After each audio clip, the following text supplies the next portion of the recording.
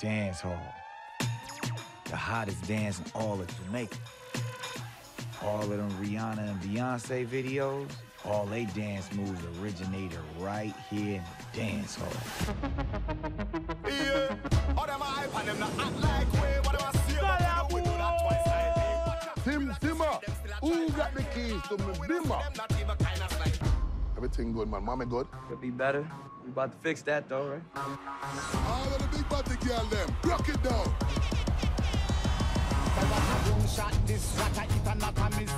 Ain't another place like this on the planet.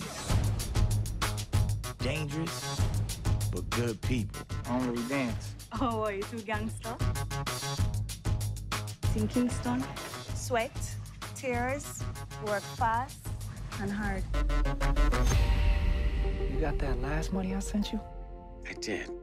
I might need to go in for another operation. What are the plan? $10 million dance clash. You're going to win that dance competition and bless so many. These gangsters are serious about this dance hall. You answer to me, you answer to nobody. You think you're ready for this? All dance, all money. We was all stars. Make some noise, jungle, make some noise! $10 million dance up! One good thing about music, when it hits you, you feel no pain.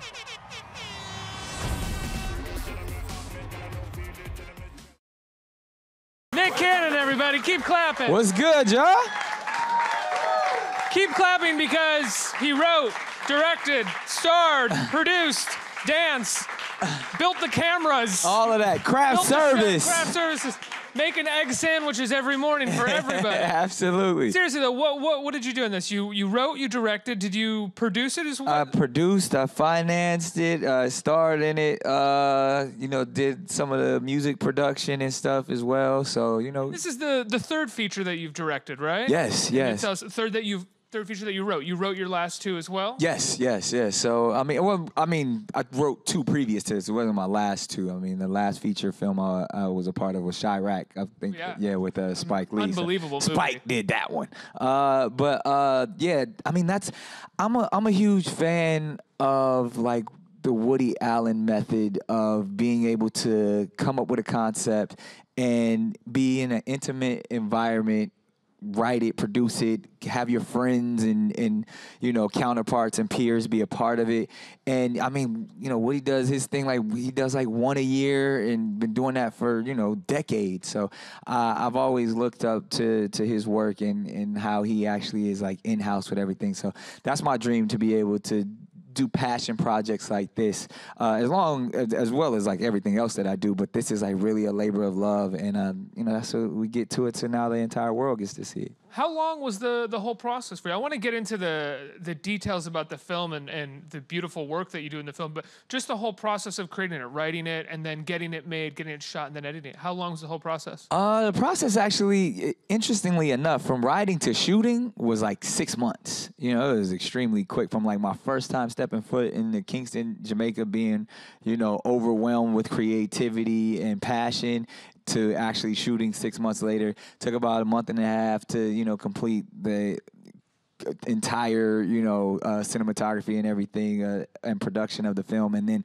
the long part kicks in is when you do post. And that's, editing and putting the film together and getting the music right and the graphics and everything. So that took probably the another year.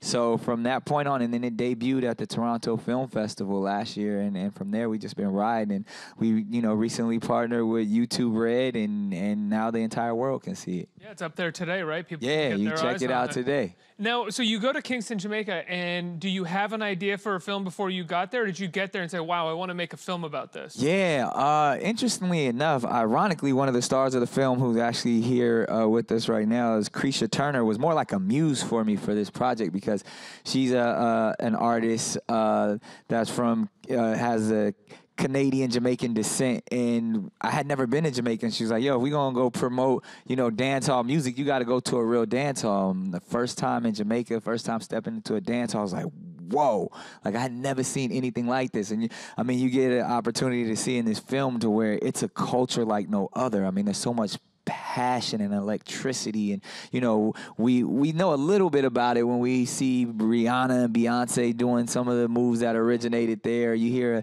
a Drake or a Bieber song or an Ed Sheeran song borrowing from the culture, but we get the Cliff Notes version. Yeah, of but culture, to really get in there with the meat and potatoes, or as I say, the rice and peas of it all, like to really see where it's all originated from, and that passion, that West Indian culture is amazing. And I was, from that point, I was sold. I did not leave there without a screenplay because I was like, no, I got to do this. I got to get this going. And I put it all together on that first trip to Jamaica. And like I said, 6 months later, we were in production. In the film, I feel like the story, I don't want to use the word borrow, but I think you go there and it feels like you're like, I want to tell a story here. Let's take like Dirty Dancing and a gangster movie and all these other kind of, these movies that we know about when it comes to sort of dance movies. And just bring it here. 100%. It was outstanding because I did have quite a few influences. Like I said, I've never seen anything like this, but we've seen the types of films. Like you say, we've seen Dirty Dancing, but there's no dirtier dancing than dancehall dancing. And there's nothing wrong from taking from the best. Yeah, exactly. Dirty Dancing. Saturday Night Fever was an inspiration for me.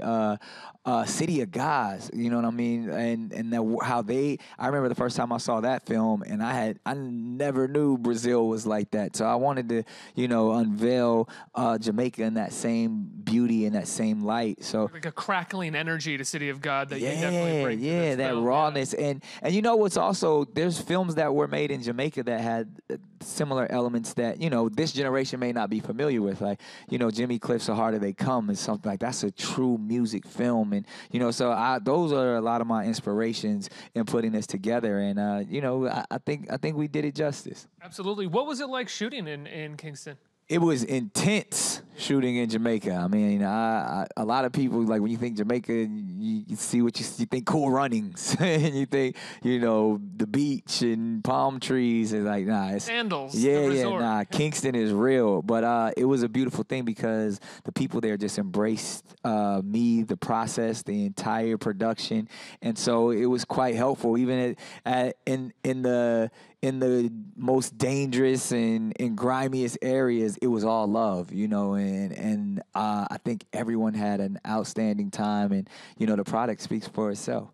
Now, when it came to dancing, what was your process like getting ready to be dancing on camera? How much of your own moves did you want to be able to do? Man, I was definitely nervous about dancing, but the beauty of it all, I was so focused on the authenticity of this story and this culture that even the way I told the story from the perspective of an American through the eyes of my character who's, fresh from Brooklyn, who wasn't a dancer, you know what I mean? So the fact that I can actually tap into those real sensibilities of through the film and through my character, we were both learning, the culture. So, the first dance scene in this film, I'm very awkward, and it's true. And as you embody the culture and you kind of dig deep into it, you see that process. And so, and the way I did it in an authentic way. I didn't take dance classes or anything like that. We went to the dance hall. I hung with the real crew that you see in the movie, and they taught me the dance moves. And to be able to do that, like, this is what these guys do each and every night,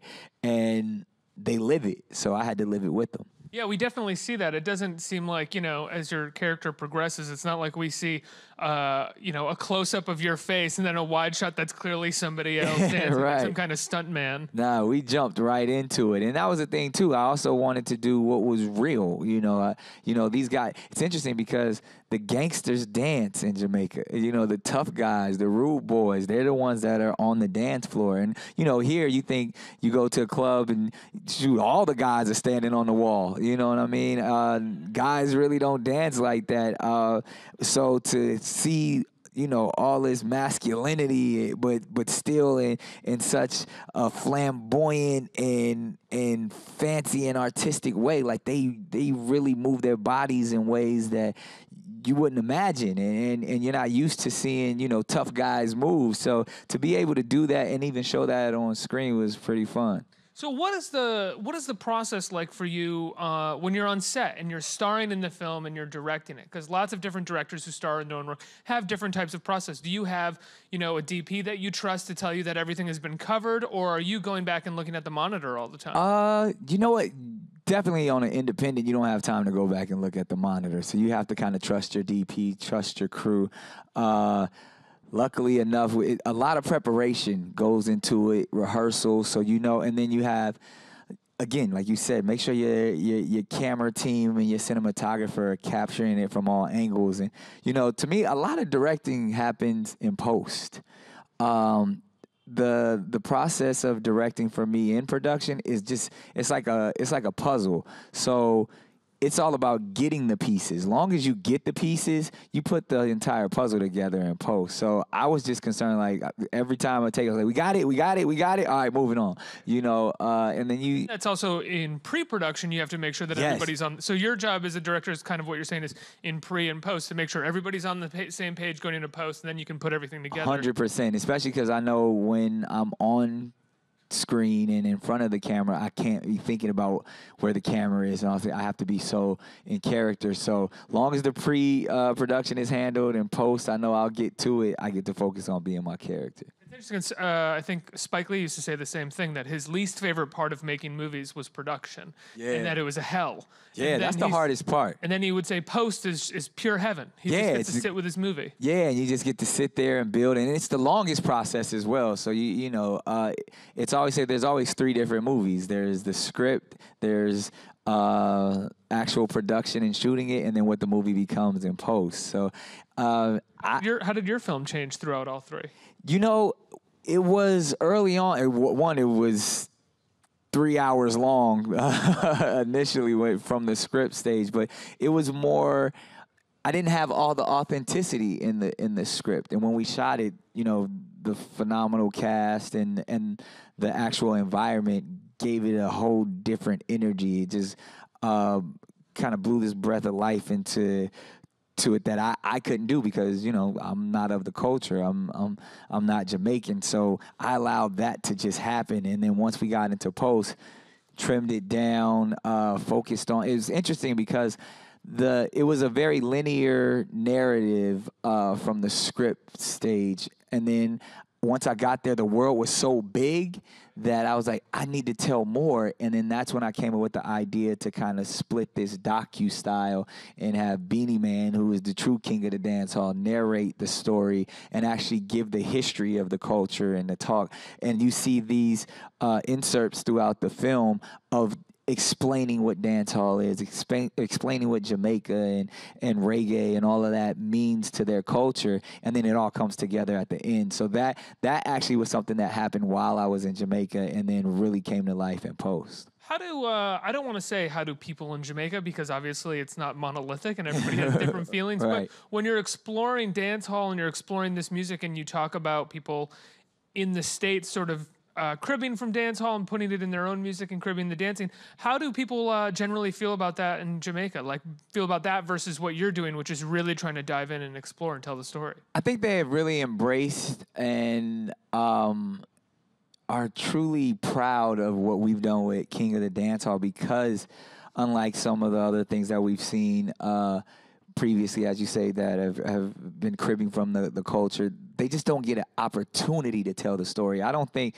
I remember there was even like, Sean Paul has some words for Drake and all that stuff. And I think Drake is a fan of the culture and loves the culture, but through his music, he doesn't have the opportunity to tell you the entire history of dancehall. He's just saying, as a fan, I like this, and he puts his spin on it. But I think to be able to shed light on, some of the greats. I mean, everyone is featured in this film from Beanie Man, Sean Paul, Ninja Man, Kamani Marley. All these people are a part of this project. So we haven't seen that before, so I think there's a sense of pride in what we've created here, and then hopefully that spills over into the new artists who do want to borrow from the culture, so at least they know some history. Yeah, Now I have to ask, we've said that you're kind of a renaissance man on this movie in terms of all the roles that you play, but even when you're making this movie, you're also doing lots of other stuff in your career, right? I mean, just in January, I think you debuted a new stand-up special on Showtime, which is wild. Most people just take years to make a stand-up special, not a stand-up special, and then a movie. And then, you know, you host a couple other shows that I produce, running Team Nick, you know, my music itself, my record label, all of that stuff. But I think you kind of hit it on the head. I mean, Renaissance Man, I mean, it's such a big title, but that's what I aspire to be. And when you think of some of the great entertainers that have come before us, they did it all too. And when I speak of everyone from Sammy Davis Jr. to Bob Hope to Frank Sinatra to, you know, you had to be able to do it all. You had to be able to play 4 or 5 instruments and be a showman and be a producer and carry yourself with such charisma that you can host a television show if need be. It's all entertainment. I feel like I get to wake up each morning and just create and be an entertainer. So I see it as one big job. Did you enjoy hosting television when you hosted the big network show? It was a job, and I love jobs. We all love jobs. Probably a good job. It was a great job, but I love being an artist more. And when I can dive into opportunities like this, or even in like I live in the studio, and if I'm not in the studio, I'm hanging out in the front of a comedy club with a bunch of comics. You know, it's like that place where you could just create and live in that. It's so therapeutic, and you know, especially when you have a crazy life like mine, to be able to find solace in art is really outstanding. So that's why I want to do a passion project a year. That's why, you know, I continue to, you know, produce artists and put out my own music as a musician and stuff. So I think I'll always do that because that's where my passion truly lies. That was the dream as a kid, you know, sitting in your room or, you know, staring into the mirror. It wasn't about just, you know, having a job. It was more about being the best artist you could possibly be. Did you feel restricted by the job to a degree?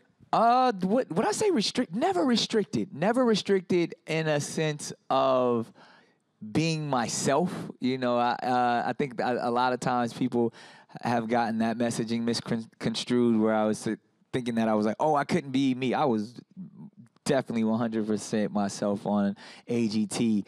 I think a lot of the frustration for me probably came when everyone understanding that there are many sides to us. We all have different layers, and sometimes they see this side and they don't want to see another side, or they don't want you to express yourself in a way that you would typically express yourself. But obviously, I know how to be professional in every environment, but sometimes I think as artists, we need to embrace each other and embrace all ideas. And sometimes that hierarchy and the bureaucracy of a network or something like that, they can kind of they can at least attempt to try to control you. And, you know, I feel like I'm my own boss. I can't be controlled and I can't be moved as an artist. I'm going to stand firm in what I believe.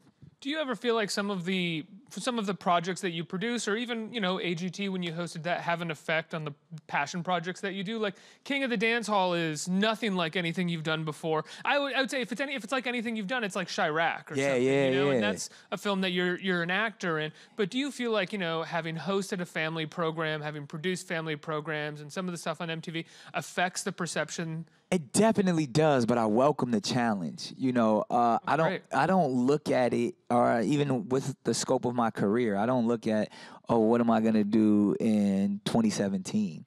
I have a bird's eye view from like, oh, what did my entire career embody? And when you look at some of the greats, I'll keep using Bob Hope as an example. I mean, the man did everything from, you know, host the Oscars, to star in films, to be a comedian, to go to create the USO tour, like all of these things, radio, he did it all. But if you kind of compartmentalized his career, you know, based off of a time schedule, you'd be like, 1 year he was a great host, 1 year he's a great actor, 1 year he's a great comedian. So hopefully, you know, at the end of the day, when it's all said and done, they can say, wow, over the course of, you know, half a century, Nick Cannon did all of these things. And, you know, I'm 2 decades in, and I feel like I'm just getting started. Absolutely. We mentioned Chirac a couple of times. Yeah. I'm gonna ask you, what was it like working on that film? Because I mean, I love that film. I think it's one of the most underrepresented, underrated Spike Lee movies. Yeah. I thought that movie was that absolute shit. If you didn't like it, you don't like movies. Sorry.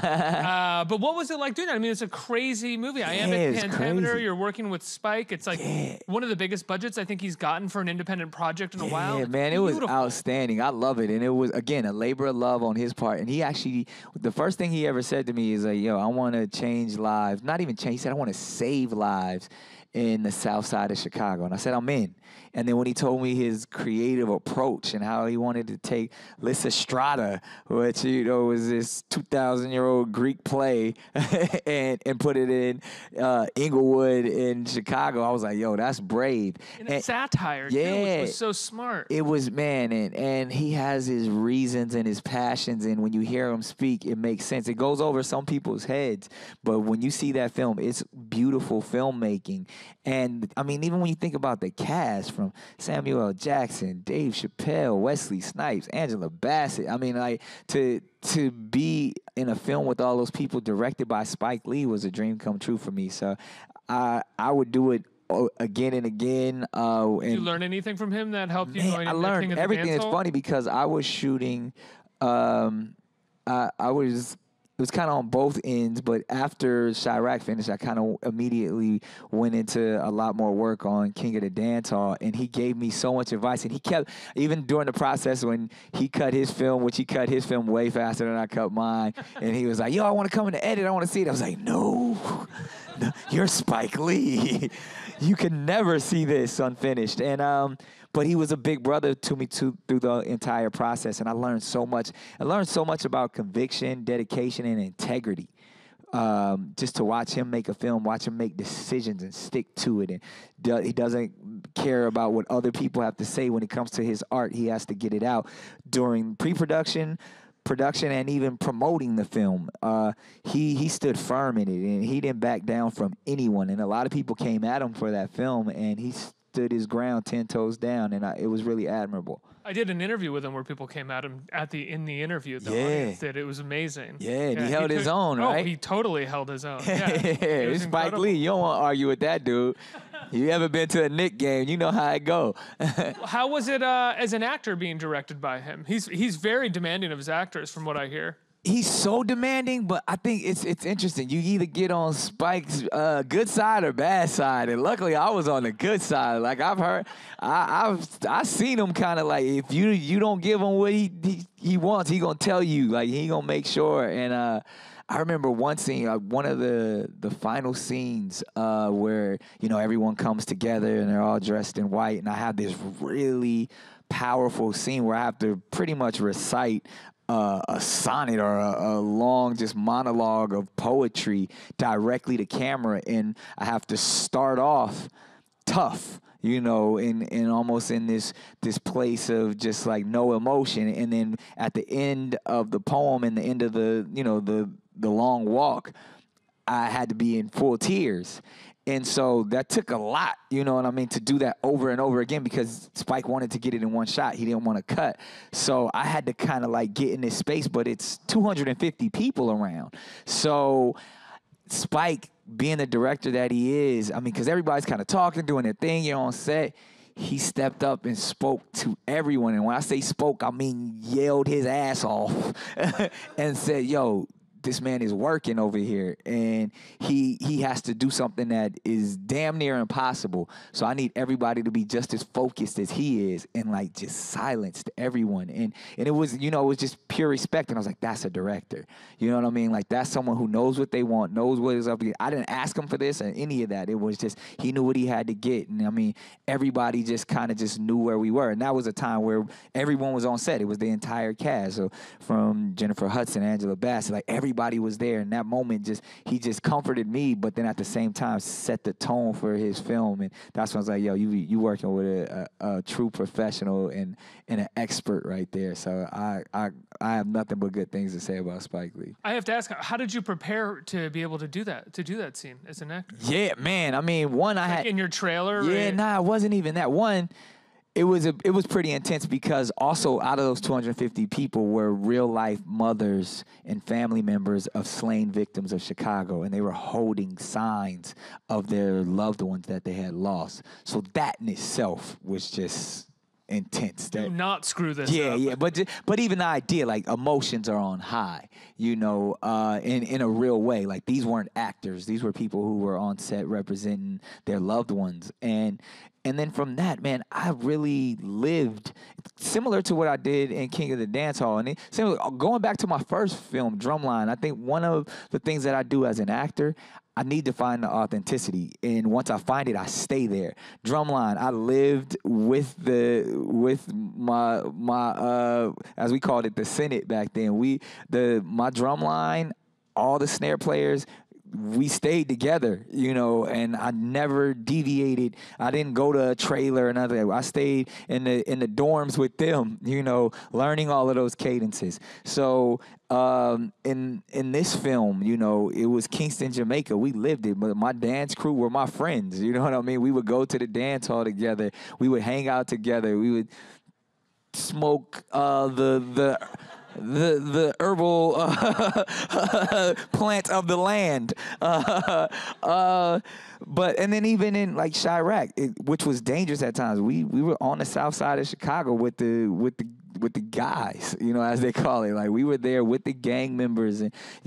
with the guys who were currently in the life, some of the guys that were trying to make it out, and, community leaders. But I was there every aspect. And that's one thing that no one can ever say, whether it's this film, whether it's Chirac, they can never say, oh, you went and did the Hollywood thing. Like, I can't be a part of those type of things. I have to find the authenticity just to be able to be that performer, that artist, to convey something real. But then at the same time, I never like to bastardize or be superficial with someone's true story. And that's what we had the opportunity to do here. Were you able to keep the herbal plant of the land off the actual set while you were trying to work? I don't know if you ever been to Jamaica. It's kind of hard to keep the herbal plant of the land away. Did you partake at all while shooting? I had to. Really? Yeah, I had to. This is not me sitting in judgment. This is me wondering how you worked. Well, you know what? It was always after work. Oh, after work. But, I mean, I don't know if you're allowed to say this, but, like, if it was weed in the scene, that was not play weed. That was not the tobacco wrapped up. That was the real stuff. I think I'd imagine it's harder to find play weed than it is just roll weed. Just have the real stuff there. So, we were, and I'm going to be honest, like, when you come from places like California and, where they have all these hybrids and laboratories, like, it's just of the land in Jamaica. It's just the real stuff. So you don't have to worry about being too chemically high. It's just a nice, even Jamaican chill high, so you can still function on that. You're not cowering in a corner going, am I making something good? I don't know what I'm doing anymore with myself. Exactly. Let's get some questions from the audience right here. Hey, Nick, how are you? I'm well. How are you? I'm good. My question is, because you talk about the culture being so prevalent in this film, did you take away anything of the culture of the film, even of the music, while working there? 100%. I mean, I think I grew as an individual and as a man through this process from, writing the script, but even tapping into the culture of what it means to love one's culture, to love one's heritage, because I never seen a group of people or a community embrace who they are so much. Like, I mean, if there's anybody from the islands or that here today, like, especially like in New York, if you represent in Jamaica or any West Indian culture, they let you know from the jump, and that was so powerful. That made me want to dive in and even understand who I was. And then, like you said, with the music, I mean, I had always been a fan of it, but I was never really a student of it until this film, and I learned so much about where the music originated, and obviously the greats like Jimmy Cliff and Bob Marley, and how it's carried on today, and the fact that it really is a true export of the country. I mean, when you think how global Caribbean music and culture from Bob Marley is a global icon. I believe if there's aliens, they've heard a Bob Marley song. You know what I mean? Just because he means... They have dorm rooms, they have posters. Yeah, exactly, and T-shirts.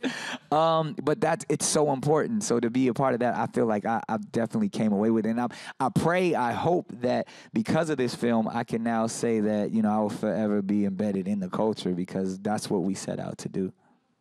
Next question.